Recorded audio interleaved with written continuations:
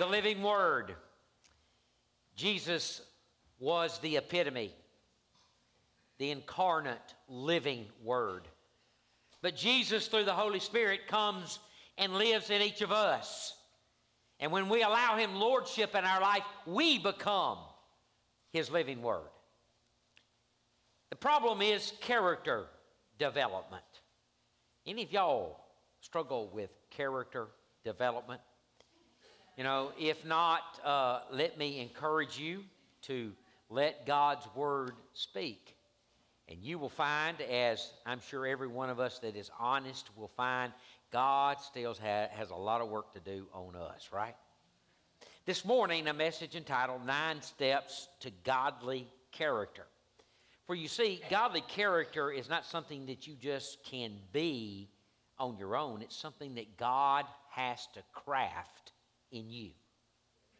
And so, when we come to the Sermon on the Mount, Jesus has been down dealing with the crowds. He's ministered to them. He's given healing. He's fed them. And he withdraws himself up on the mountain. Now, I love how the Message puts this. It says that mountain climbers or mountain seekers go with him up to the mountain. You know, everyone's not willing to climb up the mountain and to sit at the feet of Jesus and be fed not with food, but with spiritual food. And so when he opens it up, he says the crowds, after he administered the crowds, he went up on the mountain and sat down, and his disciples came to him. All of the mountain climbers came to him, and he began to teach them. And I would encourage you today to open your hearts and open your minds and begin to receive some adventurous and some courageous things that God would have you both to hear and to do if we're going to be people of godly character. He opens this section by saying, blessed. Blessed is not so much something that you feel or something that you think you possess. It's something that God says about you because of how you live. I want to say that again. It's something God says about you because of how you live. And what I want you to do is look at these 9 things today and see if you are living the godly life. And in what area do you need improvement? Do I need improvement in living the godly life today?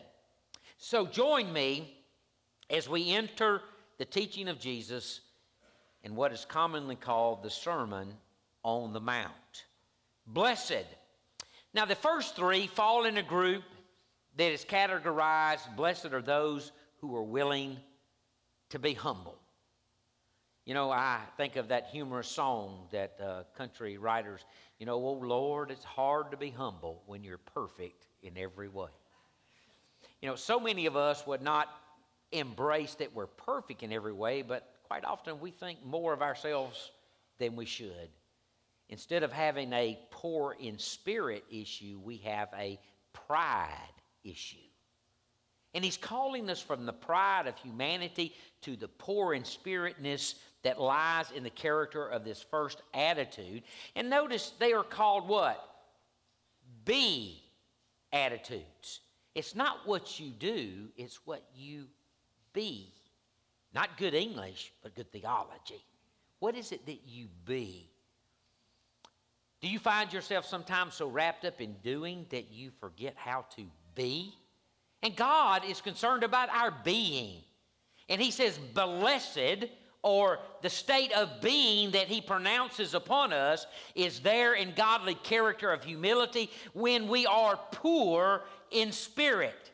That means that we recognize in ourselves the need for personal improvement. We realize that we are not all that God wants us to be, and we can't be what God wants us to be apart from him. Now, this isn't some kind of impoverished peace. This isn't an absence of material wealth. This is an absence of spiritual perspective. And I can promise you, like the Apostle Paul, who is probably the greatest figure in the New Testament next to Christ himself, when he got to the end of his days and he looked at life and his struggles in these areas, he said, "Sinner, of whom I'm chief."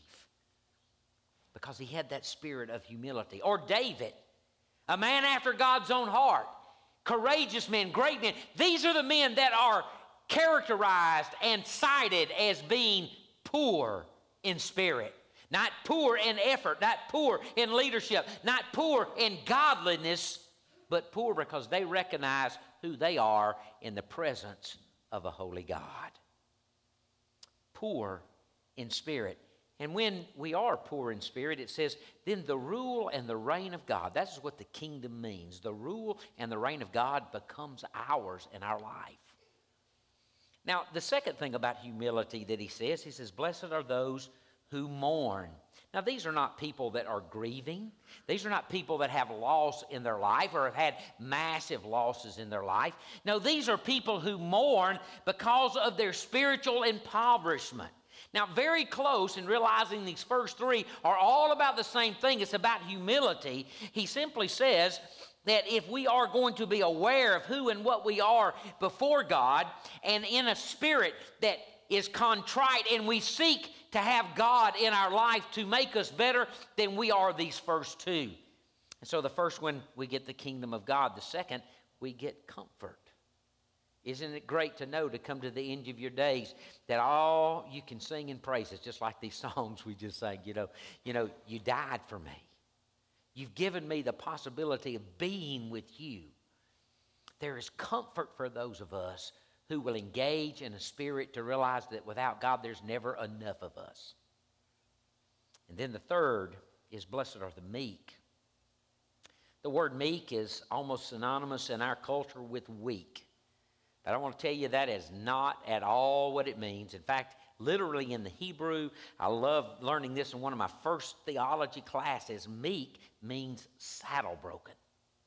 Take the huge energy of a massive stallion, put a bit in its mouth, and control and harness that energy. So if you just nudge it to the left, it turns left. If you just nudge it to the right, it turns right. If you pull back just a little bit, it'll stop on a dime. It will take its full force and be governed by the one who steers it. Are you like that in your life? Are you so disciplined and focused on who and what God is that when he says right, you turn right. When he says left, you turn left. When it says stop, you stop? Does God have the giftedness and the skills of your life totally focused on his direction? You see, to do that, you have to be humble. And so Jesus said, I put the pronouncement of blessedness, of joy and peace in the inner man on those who are willing to be humble. In fact, when you do, you inherit the earth. You inherit all that God intended for you to have as his creation in his history. Well, the second section is just one of the Beatitudes, but it is ever so significant. We move to the fourth, and it says, blessed are those who hunger and thirst for righteousness. These are the people that are not only humble, but also holy. Holy, we know, is that which is set apart, that which is unique for God. And so when it says you hunger and your thirst is the desire in your life to be right-wise, to do what is good and wholesome, to do what is approving in him, is that your major focus and desire? How is your godly character in desiring to be right before God and before others and within yourself? When we have a hunger and thirst for that, and it's what drives us to feed what we feed to ourselves, to drink in what we drink in for ourselves, then he says, those folks will be filled. Those folks will be filled. We move to the third section. The third section has to do with using both our humility and our holiness to become helpful to to others. Isn't it interesting that God always takes us from salvation to grow in spiritual depths in order that we might what? Be helpful to other people. In order that we might serve. The outcome of salvation and God's sanctifying process in your life and mine is always service. And so he says, blessed are the merciful. Blessed are those who are forgiven and can be forgiving. Blessed are those who receive mercy and can give mercy. I'm reminded of the story where Jesus said, unless you forgive your brother, you'll in no wise be forgiven yourself and enter the kingdom of God. Now, that doesn't mean that if you don't forgive, God's not forgiving. That's not a this for that statement. What it is a statement to help us to understand that if you and I have the awareness of our sin and God forgives us of our sin, then it bursts in us a spirit of forgiving. And Jesus just simply says, those of us who are forgiven will be forgiving. Those of us who have received mercy will be merciful.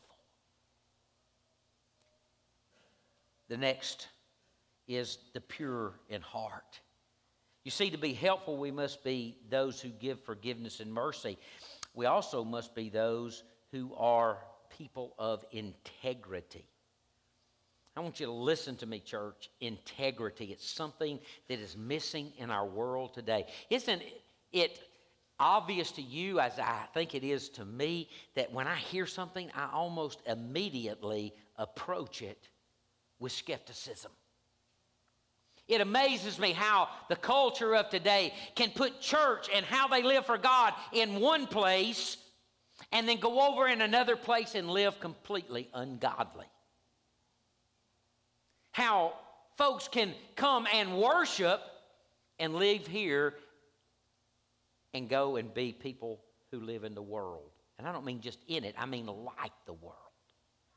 And there seems to be no sense of awareness that they're into. It's that compartmentalizing that's become a part of our culture. And I want you to know, when God calls you, He calls you to have integrity, to be the same in the same place all the time, because God has set you apart to be what? His living Word. So when you're in those places where the world and others act and talk and do differently, you can be seen as one who both lives and speaks and sings. One fellow was asked by some of his coworkers, why is it you're always humming Christian music? I thought, praise God. I mean, his heart, his thought, his life, his way is such that it inspires the very humming and music of his voice. Living words. God wants to do a great work in this church, and He is going to do it. It's just a question whether He's going to do it through us or through another generation. You see, He wants to do it in you and I. But we have to be His living Word. Giving forgiveness. Walking in integrity. And it says the pure in heart will what? Will see God. Now, I want you to know, we're never going to see God in His totality. But we'll see the sensibleness of God at work in us and at work in our world. And it will be a tremendous blessing. The third thing is it says we need to be helpful, not only by giving in integrity, but by taking action. Blessed are the peacemakers. They are God's children. You know, I've had people say before, you're just like your mother. Now, a lot of times when that's said, that means we are in some way adapting their negative behaviors. In fact, I think when we talk about that to one another or within our homes, or especially between couples, when, you know, I might even say to my wife, her mother's name is Bobby, I said, oh, is Bobby here today?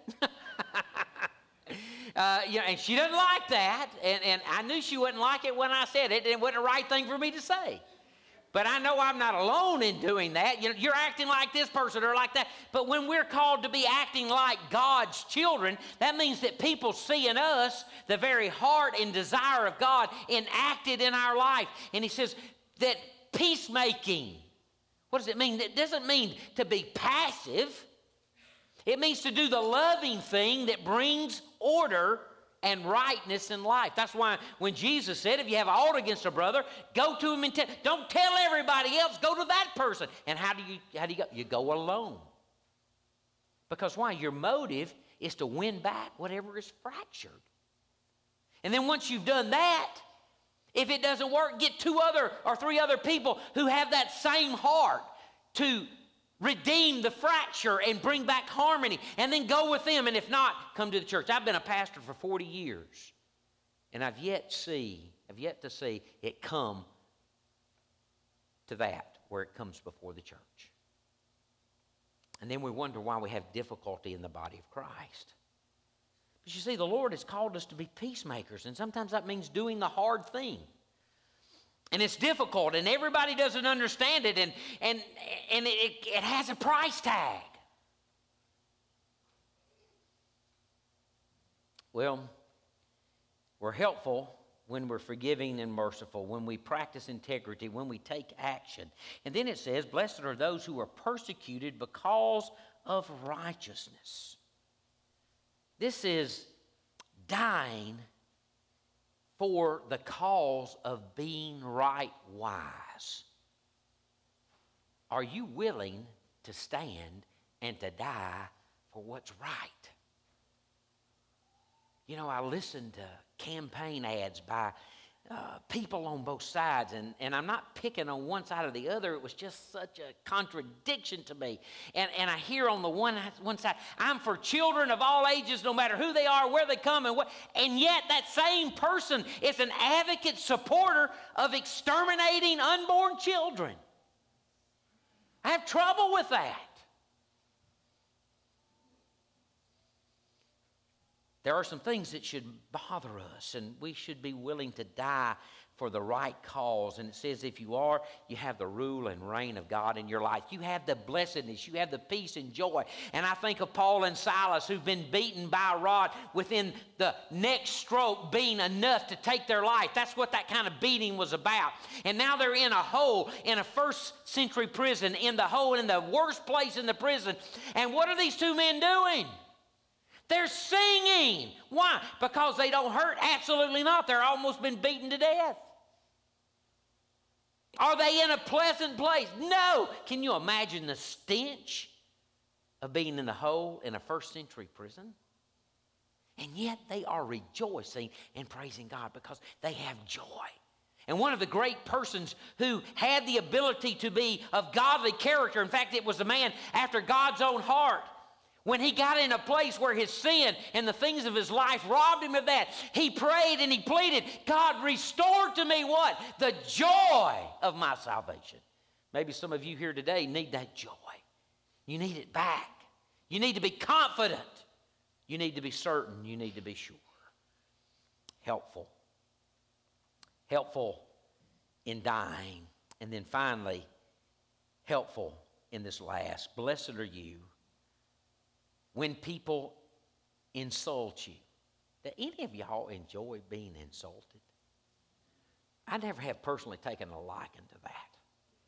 When people insult you, when they persecute you, and say false things of all kinds of evil against you because of me, then he says, rejoice. It's helpful to the kingdom and the living word of God in the midst of men, folks, when we forgive, when we walk in integrity, when we take action to be right, when we're willing to die for the right cause, and even when we're accused, when we're doing those things, we still give God the praise and the glory. And he says, in that there will be joy. Joy is an eternal peace that's free of outside circumstances. Like Paul and Silas, it doesn't matter what takes place in the occurrences of our life. It's what's taken place in the inner sanction of the heart of our life. 9 steps, 9 things: humility, holiness, helpful behavior that make us godly in character. B.H. Carroll was one of the greatest preachers and theologians of the last century. He founded the largest theological training center in the world for men and women called to ministry. The Southwestern Baptist Theological Seminary. He had a British companion and Christian come to speak on his invitation at this great school. Brought him into his home, fed him a good meal, saw that he was put to bed with all of the things of custom. And then at night, when everyone was resting, he went to check to be sure everything was fine. And as he passed, he came out and he saw 2 shoes sitting outside his door.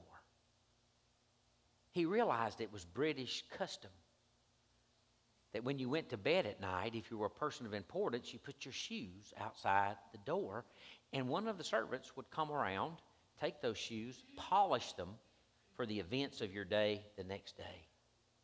So B.H. Carroll quickly picked up the man's shoes. He hurried to the kitchen and he turned on the lights. He got out the shoe polish and the brushes, and he began to intensely put what we used to call, where I grew up, a spit shine on those shoes. While he was doing the polishing, for whatever reason, the man got up and he came to the kitchen for a drink of water or some need he had, and he found B.H. Carroll, this great theologian and preacher and founder of a tremendous institution at which he had the great privilege of speaking, polishing his shoes. He says, "You need to stop that." He says, "Oh, no. Christ called us to be servants. And it's my privilege to polish your shoes." Folks, what a difference it would make in life if we treated others that way. If we had that godly character and nature that made people, when they saw who we are and how we live, say, that person must belong to God. Ever been around a holy person? I've been around a few in my life. You know who's most unaware of their holiness? The holy person. Why? Because they're humble. Because they're holy, and their greatest desire in life is to serve. Lord, when did you see us doing all these things? Visiting the sick and feeding the hungry and giving water and doing... He says, when you've done it unto the least of these, you've done it unto me. Does your life exemplify godly character? Maybe like me, you and I still need a little work. God's willing to help us. Let's be men and women of godly character. Amen? Amen.